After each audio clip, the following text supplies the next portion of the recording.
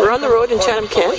There's the number of the turbines. We're just going to go down the road heading west to show the difference in the reception on AM radio. That's why the radio is on. It's April 23rd, 2010. And as you see, we're heading down the road.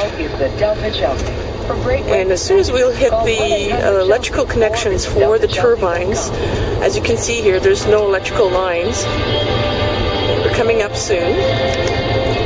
Dr. Robert McMurtry, chair of the Society for Wind. We're actually listening to Dr. McMurtry's interview on Zoom Radio. Pointing to something that a lot of people have Here we go. The past number of weeks. They go to these meetings, they hear about the project, and then they go to their local politicians who are literally powerless to stop it.